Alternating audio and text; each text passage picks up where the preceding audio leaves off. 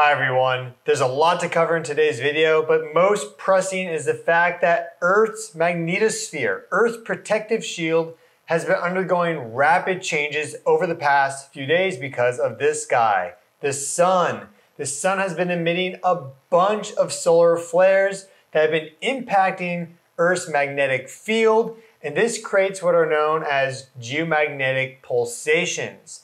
Now, most people think of solar flares impacting the Earth as space weather, and this can create a geomagnetic storm. And one of the characteristics of a geomagnetic storm are these pulsations. So you can see these magnetic field lines changing, moving, and altering with this increased energy flux from the sun or just from the interstellar environment. And you can see that this energy then gets brought into the Earth from the outside interplanetary system and then is brought more directly and more close into the Earth's geophysical systems. This is often seen as like aurora. So in the north and the south, aurora will pop up when there's a lot of energy injection from the sun to the Earth. And then if it's a very strong storm, these northern and southern lights will actually go further south for the northern hemisphere and further north for the southern hemisphere.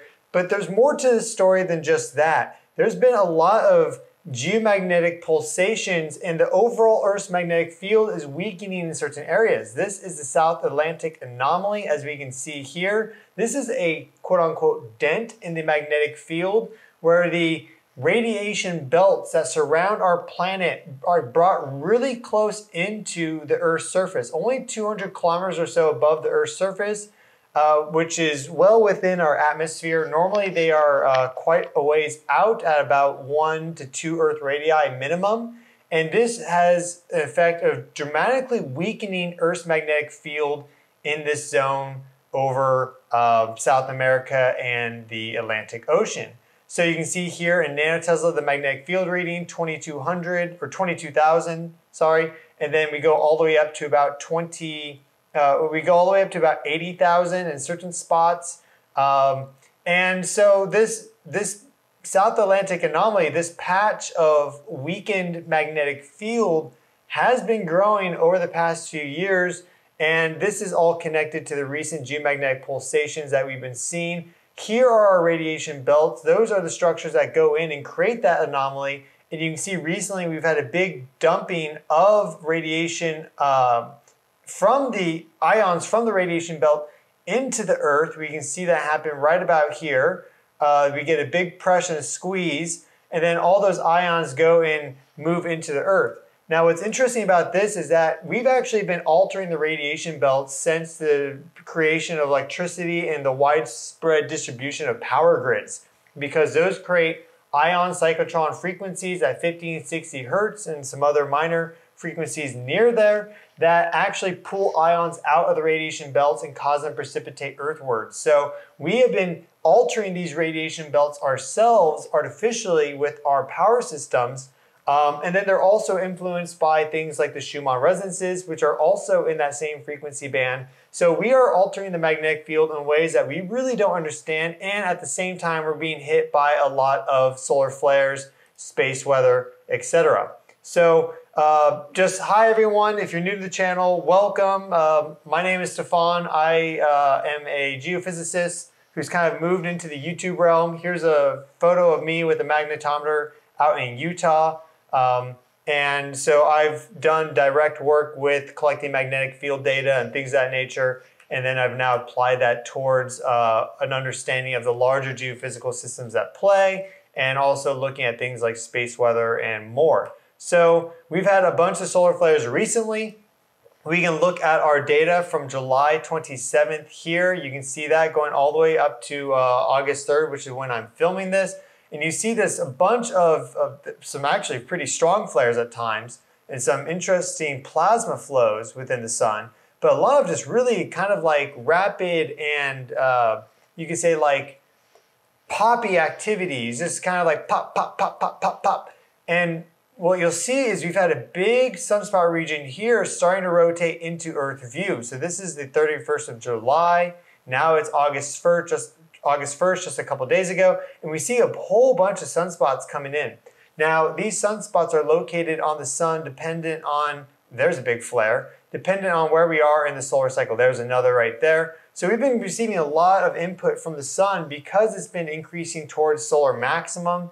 And as a result, these sunspot bands are getting closer and closer to the equator. When they do, it's called a termination event, and then it signals kind of the beginning of the next solar cycle. So that was a very large flare there. That created actually a radiation storm. You can see that build up right there.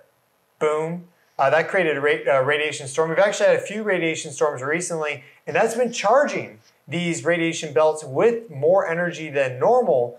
And so that has provided a lot of fuel to create these large magnetic field changes. And so the question that a lot of people are asking is Earth's magnetic field weakening? Is there something that we need to be worried about? Is our protective shield not as protective as it used to be?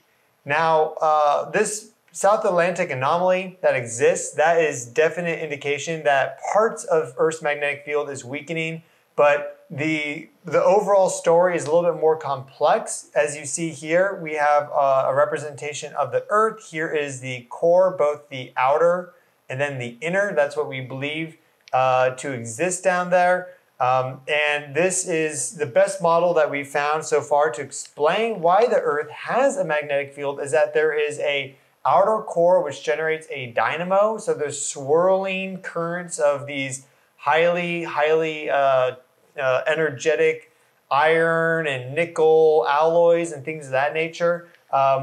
And basically there's plasma in the center of the Earth. There potentially is even nuclear fusion happening there, which is what has sustained our magnetic field for as long as it has, whereas other planets like Mars and our moon, their magnetic fields died out, maybe because they didn't have just simply enough mass to continue.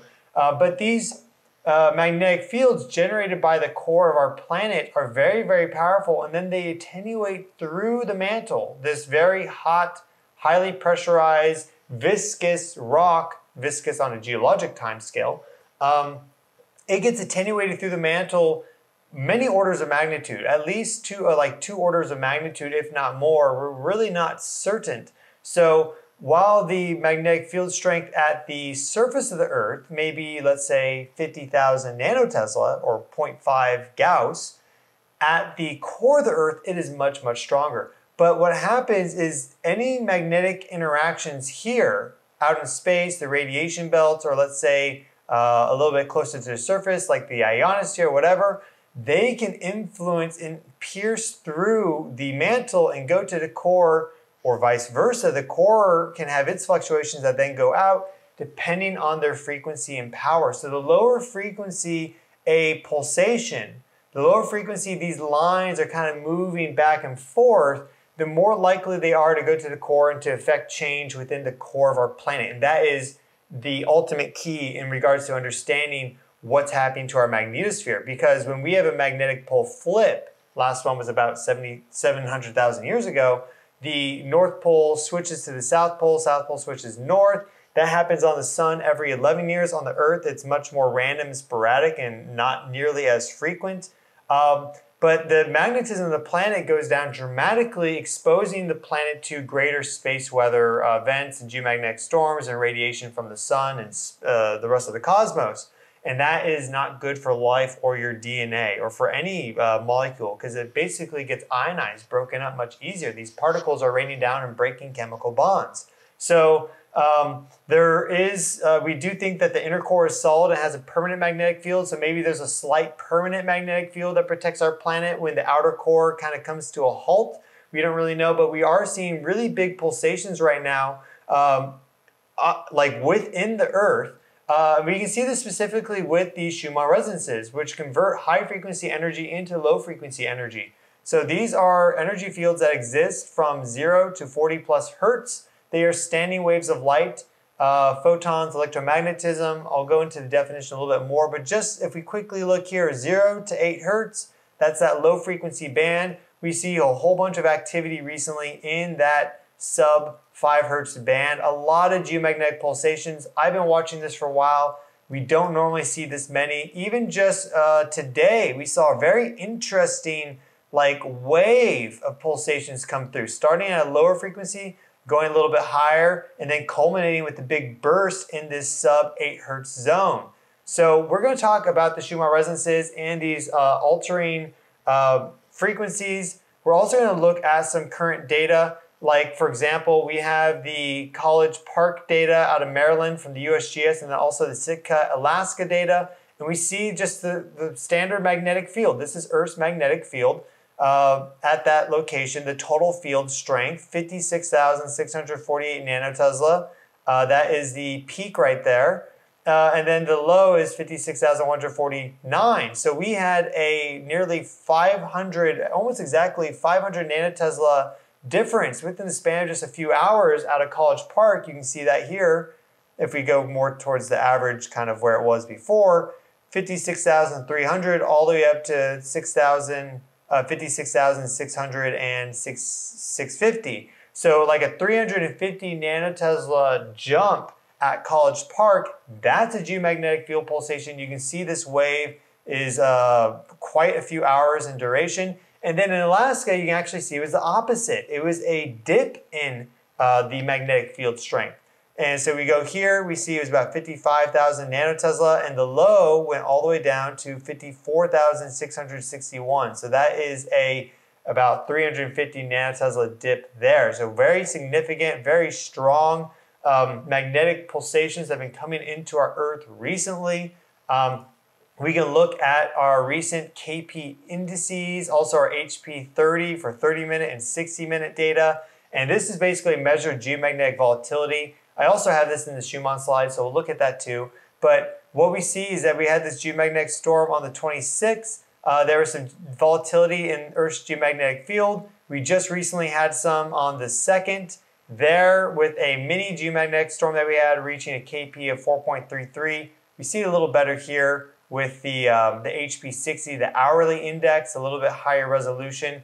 But there's been quite a bit of activity on our sun, on our Earth, and also from our sun. If we look at X-ray data that's collected by the GOES, geostationary satellites that are positioned within Earth's radiation belts, they measure X-ray flux. These are wavelengths of light that are coming in from all directions. We'll see X-ray flux spike from things like a gamma ray burst, let's say, more so gamma rays. But the sun releases a lot of X-ray radiation, and so the GOES satellite picks that up. And X-ray radiation, this very, very high frequency wavelength of light, ionizes the atmosphere very, very well. So when there's a big solar flare or coronal mass ejection or filament launch, there's a whole bunch of things that can happen on the sun. When those things happen, a lot of photons typically stream out from the sun. A lot of these photons are at X-ray wavelengths. Some of them are in the visible light spectrum. For example, we can go back here and we can actually see some of these flashes of light, right? Well, this is also colorized here too, to a certain angstrom of light. But there'll be an actual flash of light with a solar flare. So the sun is releasing a bunch of photons across the entire electromagnetic spectrum with a solar flare. Some of these are X-rays, and these are a good measure of the strength of a solar flare. So you can see just how varied and volatile the sun's been recently. A lot of spikes, some of them reaching the M-class zone, a lot in the C-class. And then, like, for example, here, we had a very long, big period, 1, 2, 3, 4, 5, just going one after another of solar flare activity, and that created a very large, you can see, zone of higher X-ray flux. So these X-rays and extreme ultraviolet wavelengths have been interacting with our radiation belts, interacting with our ionosphere, creating electric currents, and in general, there's been magnetosphere waves that have been happening. There's been increased electric currents in the ionosphere. There's been a lot of Schumann resonances, as we've been seeing here in the lower sub 5 Hertz band. And all of these are geomagnetic field pulsations. We also saw that very large one as collected by the USGS.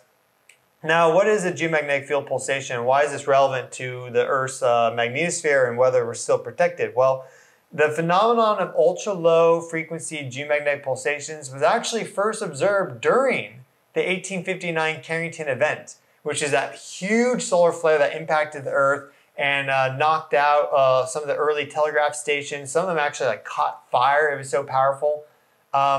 Here's the paper, by the way, Report of Geomagnetic Pulsation Indices for Space Weather Applications.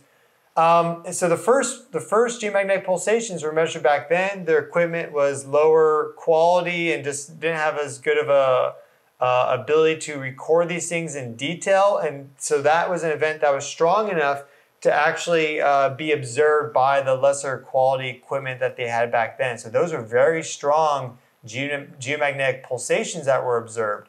And pulsation frequency is considered to be ultra low when lower than the natural frequencies of plasma.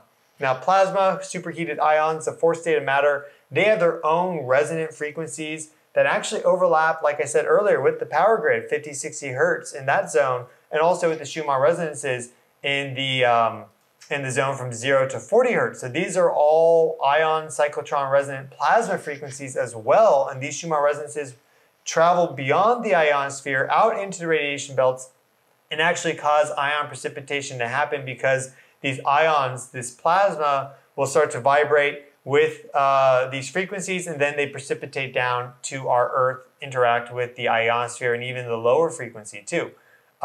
So the, where was I again?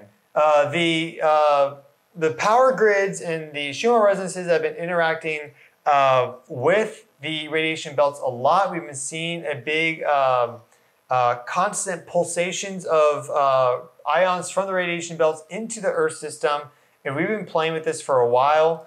And so these pulsations are ultra low when they are at frequencies even lower than these plasma frequencies. So you have energy that can then go into resonance with plasma, these super energetic ions.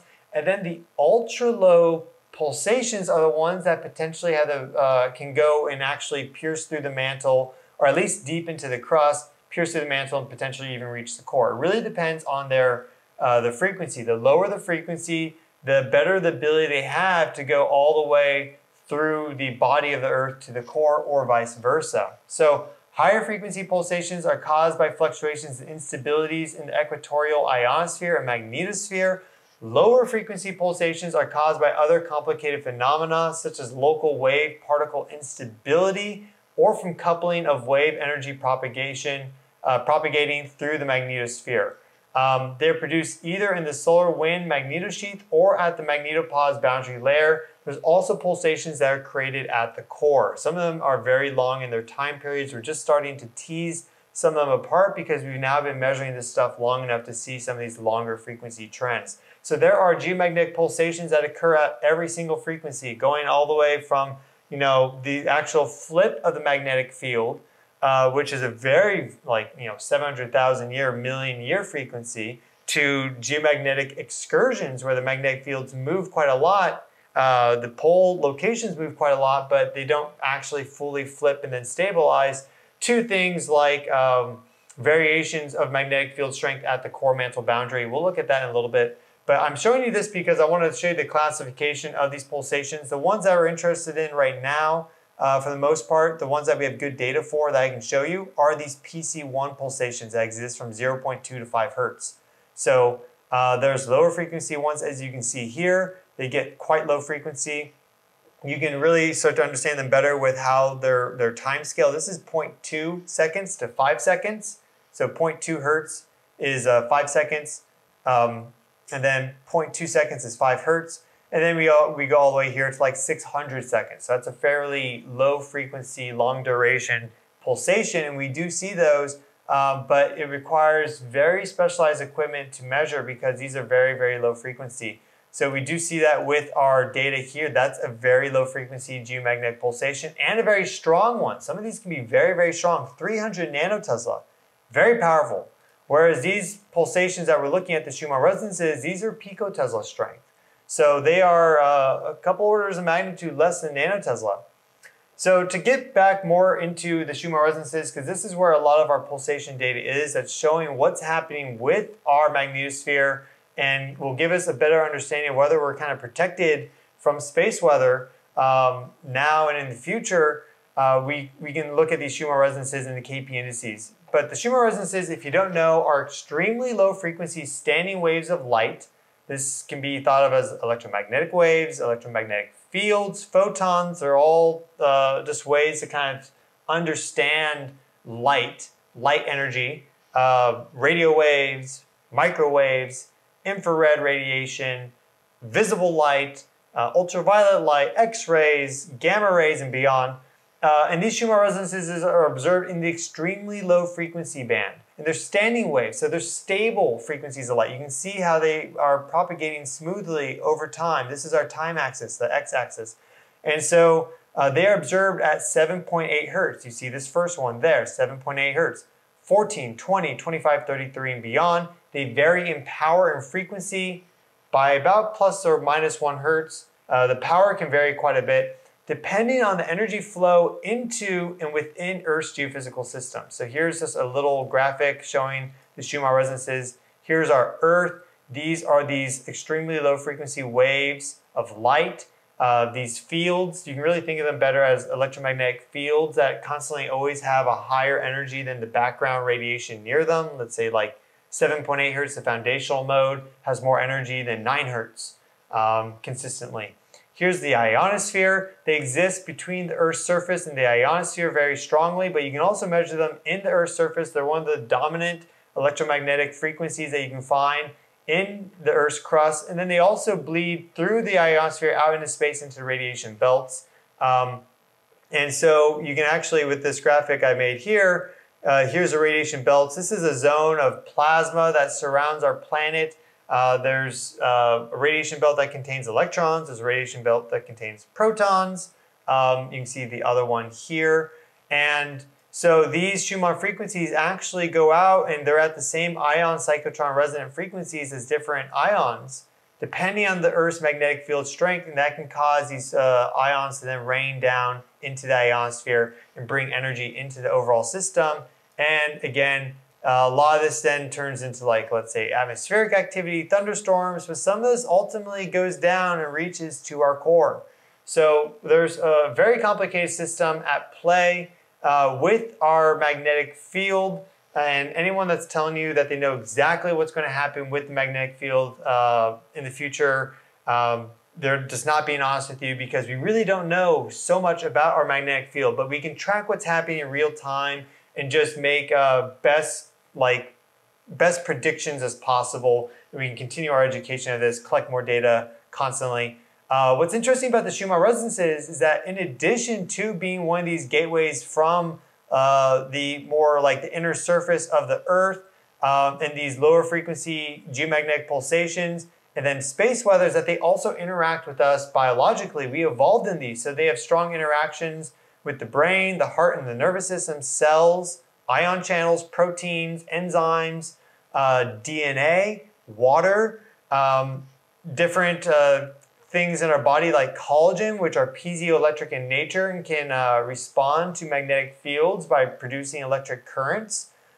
So there's a bunch of known biologic interactions that we have with the Schumann resonances. They seem to be very, very important. I don't think we know even probably 1% of actually how they interact with us biologically, and then also bioelectrically, and then also consciously. There's some good evidence that they interact with our consciousness, and that perhaps these Schumann resonances are fields of consciousness that we all connect to. So I have a big video on that. I suggest you go give that a watch. I'll put a link in the video description. But if we look back at our data here, and actually let's go to the legend here so you can understand. This is low power here, dark blue, going up to high power, white. This basically means how much energy are at these frequencies. So this is the 7.8 foundational mode. How much energy is contained within that field, in that wave, that standing wave? Well, you can see that it's not blue, it's green, so there's a good amount. And then at times, it actually goes up here to more the orange zone. And then even like for here, for example, it goes all the way up to white. So it's a very high power compared to normal. It varies over time, but the frequencies don't change that much. They just go up and down by about 1 hertz or so, depending on a variety of factors like space weather, like earthquakes, like what's happening in the ionosphere, like what happens when there is a thunderstorm that passes overhead. We've had some thunderstorms that passed over this measurement station in Tomsk, and so you see that data, like this, for example, was a thunderstorm, I believe. There's a few. I know for sure that this one right here on August 1st is from a thunderstorm because you can actually look at the weather, past weather for Tomsk, and we have that right here. And we see on Tuesday, August 1st, we see thunderstorms from 1800 to 2400. This is a rough, data kind of collection that they've done. But for our purposes, it's sufficient because we look here and we see right in that zone that they're talking about, we see a big increase in the Schumann resonances. So this is from a thunderstorm, but some of these are from solar flares, like for example, this one here. But then some of these are very odd and they're like happening consistently over and over. We have these lower frequency Schumann resonances bursts that are going into that PC1 geomagnetic pulsation classification that's sub 5 Hertz, happening in the afternoon hours, like we see here on the 24th, here on the 31st. You see how they look similar. There again on the 2nd, there on the 29th of July, 28th of July, 20th and 21st of July. So, and there again on the 26th, they're kind of changing their characteristics, but just a lot of very low frequency activity happening in this part of the light spectrum. And so in general, while the overall magnetic field hasn't been rocking back and forth and super volatile, we can look at our KP index, which is a measure of geomagnetic field volatility derived from ground-based magnetometers. These are devices that measure the magnetic field. We see that it never really went beyond, or actually never really went to 5. It went to 4 a couple times, and in that 4 zone for both this period from July 18th to the 25th, and then also from July 26th now to, this is showing to the 2nd, but we saw what happened just recently earlier.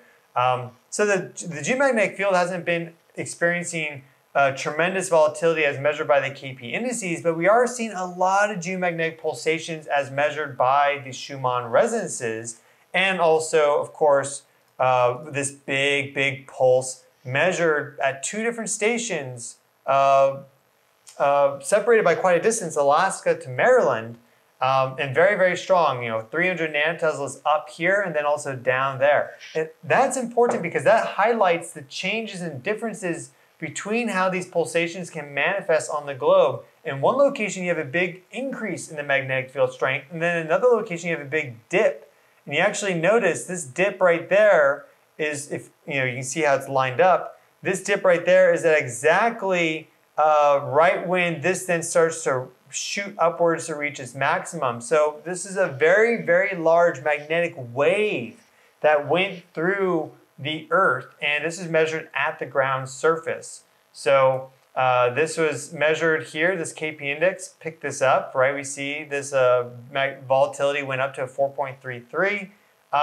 And we should be expecting more of these, and that's why I want to talk about Earth's magnetic field strength and what's happening, because we are right now on our way towards solar maximum. So this is solar cycle 25. We've been measuring these for a while. We just got the numbers in, the sunspot numbers for July 2023. We saw sunspots were 159.1, and whereas June set a pretty big record of 163.4. If we zoom out, you can see that these new numbers here are higher than any sunspot numbers that we reached with solar cycle 24. So now we have 2 months in a row where we've had higher values in solar cycle 24, and we don't know whether this is going to keep charging upwards or not. Maybe we're going to start to hit our plateau. I think we're going to keep going. I think we're going to see sunspots similar to, let's say, 21, 22, or 23, but that remains to be seen. Regardless, big sunspots compared to solar cycle 24 now for solar cycle 25, and the peak is expected, like the solar maximum is expected to go from 2024 to the beginning of 2026. So we're only mid-2023 right now. So quite a lot of runway left ahead of us if those estimates are correct in terms of the time. If we look at our 10.7 centimeter radio flux progression, this is a wavelength of light that has a 10.7 centimeter wavelength. So this is a radio wave that the sun emits very stably, but it changes in the total flux based on where the sun is in its cycle. So here's solar cycle 24, very, very weak, one of the weakest on record. And then we see here with solar cycle 25, just very, very steep, fast growth. And we see we actually had a solar radio flux peak in January with a value of 182, but now July is getting close to that again, and it was stronger than June. So while sunspots were less than June, July sunspots were less than June's, the radio flux was actually higher. So there's multiple ways of looking at this, but overall we're seeing a pretty rapid uptick in energy coming from the sun to the earth. And if we look here, I mean, this is like 1960, 1940, we see these solar cycles used to be a lot stronger. 24 was very weak. Now, what we see here with 19, 20, 21 is that there was a strong solar cycle on each side of it. So 20 was weak, but then 19 was very strong, one of the strongest that we've ever recorded. You see these sunspot values going up into the 300s. Wow. And then 21 was also quite strong compared to 20. So perhaps we'll see 25 be similar to 23. We really don't know. But regardless, we have more energy coming from the sun into the Earth system. Specifically, we see like order of magnitude increase in X-ray radiation. This is the radiation that preferentially will ionize and break chemical bonds and charge up ions in the ionosphere. That induces electric currents in the ground known as tellurics. That also changes weather patterns on Earth. We see big increases in extreme ultraviolet radiation during solar cycle maximum as compared to minimum. So there's a lot at play. And what happens too during, well, all the time with the sun is that it's emitting these streams of plasma. So these are co-rotating interaction regions, as they're known. There's always varying plasma density and velocity in the interplanetary environment. And what happens as we get closer to solar maximum is that the interplanetary magnetic field environment becomes more unstable. During minimum, there's typically 2 co-rotating interaction regions, these bands here. But then during solar max, there can be many. So see, we have a 1, 2, 3, 4 right here with some little guys there. And then you can see the velocity is quite variable too. Now I'm showing you this because there may be an impact, there may be a solar flare impact tomorrow that's not shown on this model that was run on August 2nd, right at 00 UTC. But we do have a new co-rotating interaction region, a stream of higher plasma density arriving at Earth at the same time as that potential geomagnetic storm, that solar flare impact. And then also just looking a little bit ahead, we can see we have a very high plasma density region coming up soon. So this will come in probably around August, let's say like 11th or 12th or so. It remains to be seen, but we can see how it's moving there. So we have that coming up after this this stream that we're about to go through, or actually we're starting to go through right about now. So higher plasma density coming into the Earth environment just through the normal space weather and solar wind environment, but then also lots of flare activity. And we also have a very, very active sun, as you can see here. Look at our sunspots as shown by their magnetic fields. We have 1, 2, 3, 4 really big sunspots right there in the northern hemisphere, all Earth direct. So any one of those could pop. This is a sunspot region that was very, very active as it transited across. We have another one coming in from the southern hemisphere. So we have, on the southern hemisphere, this big sunspot region, this one kind of holding these 4 in between them. So while these are potentially can pop off and flare individually or perhaps even together, like with a very large flare, or perhaps like these two work together. Then as these rotate out, we're going to see this one rotate in, and then also this sunspot region there rotate in. So we have constant solar activity happening right now, and that is loading and putting a lot of pressure onto our magnetic field. We can look more specifically at some of that. But first, I want to just let you know that if you are feeling this, if you're really feeling these energies, because there's a lot of energetic flux, and there's, scientifically, a lot of data showing that this interacts with us biologically. For example, during solar flares and geomagnetic storms, there's a higher rate of heart attacks and other heart-related issues.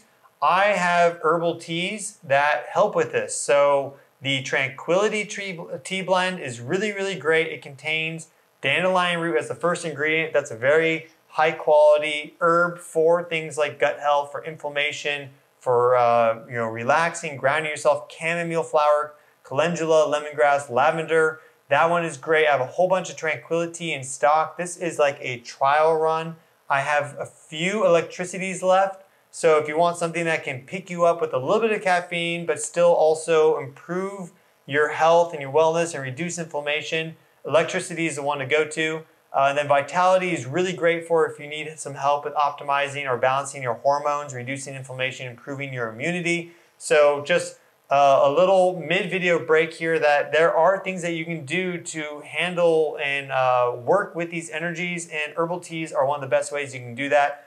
I would really encourage you to look into this Tranquility Tea Blend, all organic. I blended these myself. I use them myself. I love herbal teas. They help me a lot with my health and wellness practice and just to overall improve my life and my health and wellness. So I hope you find these useful. I made them and I blended these and I created this product to help everyone that watches my videos and subscribes to my channel because I really have a big focus on improving people's health and wellness because that is so, so important. So we can look specifically at Earth's magnetic field to understand these pulsations a little bit more. Here's a visualization. Here's the Earth. Here's the magnetic field. And what we'll see coming up is that this magnetic field is very, very strong. It exists everywhere. People will often say, okay, well, the magnetic field is only as strong as a bar magnet, or like it's not even as strong as a fridge magnet. Well, it exists everywhere. And remember, this magnetic field had to go through the mantle. So a lot of it attenuates out, like 99+% of the field strength is absorbed into the mantle. So while at the surface, a fridge magnet locally will be stronger in that little, very small space of space-time, let's say like half a square foot, right? The magnetic field is everywhere. And so we can actually, hear the field lines visualized. These field lines don't actually exist. These are just measurements of the field strength, but they exist at the surface, they exist up in the atmosphere, they exist in the ocean. They are really everywhere. Here's some sharks there for you. And so these magnetic field lines, and that's the subduction zone. We'll get maybe to that later. These magnetic field lines, this is a really good visualization there. They emanate again from the core, and you see our mantle here, and here's our inner core, our outer core. There's a dipole. That's what we believe is happening based on our observations and models that we've made. And you can see that there's actually a lot of convection happening. That's what creates this dipole. So these pulsations are able to reach this part of our planet, these very low frequency pulsations. They then can influence the convective currents within our outer core, and that can then, in a feedback loop, change the magnetic field that gets expressed at the surface and into space, and then that changes how our sun interacts with our Earth, or rather how the Earth interacts with the space weather environment. So it's kind of a constant conversation between the sun and the rest of the, let's say, galaxy, the universe, because sometimes there's very energetic events that happen that we pick up on, and our planet. So we've been seeing a lot of pulsations occurring, and I put this in here too because there's other things that can help with your, for balancing, by the way, some supplements that can help with these pulsations and such. Any of these electromagnetic disturbances, turkey tail, reishi mushroom, magnesium L-threonate, ashwagandha, chamomile, and passion flower. I'll put links to these in the video description as well. I wanted to show you those in addition to my tea blends that I have, because these, like the Magmind, is really, really good for helping improve your sleep, relaxation. Turkey tail, the same, reishi as well. These are all specifically herbs that help you to relax and engage in parasympathetic activity, and that's really important with these geomagnetic field pulsations. We'll see some of them here so you get a better idea of what I'm talking about. Here's the magnetic field. And we'll actually talk about this video too. But look at these lines here. I'm going to play this again. But look at these lines. You'll see how they're kind of undulating and moving. Those are geomagnetic field pulsations. So we have these across different time frequencies, and they then go all the way down into the core of the planet. So when you have a big space weather impact or event or a large disturbance in the magnetic field, that can potentially alter these electromagnetic currents and flows within the core and such. So one of these geomagnetic pulsations that's been measured now by the SWARM satellite from the ESA is at the core mantle boundary. It's very, very low frequency. That's why they can measure this there. And it has a wave period of 7 years. That's a very, very, very low frequency geomagnetic pulsation, geomagnetic wave. You can see the changes in the magnetic field here, how they've gone from like normal, you can say, down and then back and up and down. So there are these geomagnetic pulsations happening across many different time scales, all the way from very rapid, high frequency, like happening within a second. These PC1 geomagnetic pulsations have a frequency that goes from 0.2 hertz to 5 hertz, right? So it can be 5 times a second. But some of them are 7 years in length. And of course, there's things like the magnetic flip and the excursion.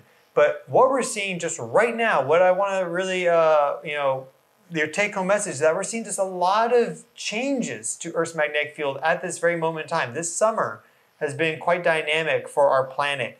And as we approach solar maximum, I think we will have some surprises in store for us. So we'll see what that is.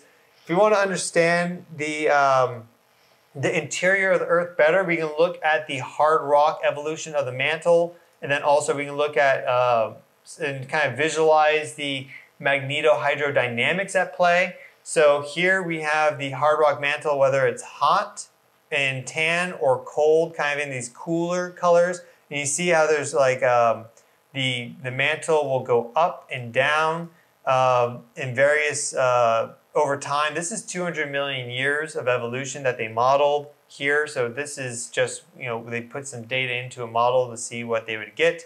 But the mantle changes in its actual hard rock properties over time. And this influences the magnetohydrodynamics because hot mantle behaves differently electromagnetically than cold mantle. So here on the right, we see some flows, and magnetohydrodynamics, what that means is the hydrodynamic properties of magnetic fields. So really how you can look at magnetic fields and their flows similar to water, and how water is, has these flows and these currents and these waves within it. So we see these waves that they model within Earth's mantle of the magnetic field. And this is very interesting because this is really one of the big, big, big unknowns of our Earth, is that we have a fairly good idea and understanding of the magnetic field as it exists at the core, because we can create models of dipoles and they match up very, very well with the Earth's dipole. So it's a fairly simple model, so that seems to work and pan out. Not fully confirmed. Nothing is ever fully confirmed, but it works out well. We can measure the magnetic field at the surface and in space, but it's the mantle that's the big unknown. What is happening in Earth's mantle that is influencing magnetic field? A lot of people will look, or a lot of people will research into the core mantle boundary. That's obviously a very important zone, but there are thousands of kilometers here. Most of Earth's mass is in the mantle. And a lot of that magnetic field is changing, attenuating, and flowing. There's a lot of energy that's happening in the mantle below the surface that we just really are unaware of, not privy to that information yet, that data, what's happening. And so it's really with the mantle that's influencing a lot of these things that we're still kind of sitting back and waiting to see what will happen. And of course, we're human. We have the human time span. Someone that's lucky lives to 100 years. These things evolve over millions of years. So we've only been looking at this for a while. Now, something that we have been seeing is a very fast movement of the magnetic pole from around Canada to Russia. And some people are taking this as evidence for a magnetic pole flip. that you can't really say that's happened until it's happened. You can make a prediction, of course, but what seems to be happening with the movement of the magnetic pole, and I have a video on this too, a live stream, I'll put a link in the video description talking about this more in depth, is that there are these flux lobes. So the magnetic field strength has two lobes here in the northern hemisphere that's higher. So here's the first one over North America, there's a second one over Russia, and over the past 20 years, the North American one has gone weaker, while the Russian one has gone stronger. So you can see that the overall magnetic field at the North Pole is very, very strong, but the actual like ground-based measurement of magnetic north has shifted towards Russia because this lobe is decreasing in strength and this one has been increasing in strength. Not by much, just in the nanotesla range, like 500,000 nanotesla, but it's enough to move that north magnetic pole as measured at the ground surface. And the last actual measurement that we took for this was in 2009. So everything else is just based on models and from various observations, like ground observations, but actually going to where the north magnetic pole and measuring where that needle dips exactly perpendicular to the ground has not been done since I think it's 2007. So it's been quite a while. It's difficult to do. So yeah, big changes to Earth's magnetic field, as you can see here, and we seem to be doing well. There hasn't been anything super crazy happening in regards to, let's say, like very strong geomagnetic storms over the past month or two. We had more of those during the equinoxes, but this is relevant because if we go back here, the environment for space weather is at its least risky, you could say, during the summer months because the Earth's magnetic field does not couple well to space weather. But it's during the equinoxes, during the spring and the fall, that magnetic field of our Earth couples very nicely to the interplanetary magnetic field and allows our energy to be transferred from one system to the other. So the fact that we are seeing strong energy flow within Earth's system, even during a period of time close to solstice when there's not that much energy connection between the Earth and the Sun, shows that this fall we can expect some pretty strong geomagnetic storms if these sunspots continue to increase in strength and in number. So here are the KP indices. We may see KP indices up to 7, 8, and 9 this fall. We may see some really big increases in the Schumann resonances. But definitely we're seeing these very low frequency pulsations that just normally don't see these in the Schumann resonances, and we're just seeing a bunch of them and we're seeing them repeat over time. So wanted to update you all on that and how that is fundamentally a measurement of Earth's changing magnetic field. So a lot has been happening. I hope you found this video useful. I'll put some other videos in the video description that you can watch. And in general, like the video. If you like the video, please subscribe. Helps this channel grow. And that way you can watch the other videos that I make on space weather, on Schumann resonances, on the interactions with electromagnetism and our health. And then also how you can improve your bioelectric system, how you can improve your health and wellness so these things don't affect you as much. So you stay closer to homeostasis. And so you stay happy, healthy, and live a long life. So with that, thank you so much for watching this video. Here's some more videos on screen that you can watch that I recommend you do. And with that, have a great day. Ciao.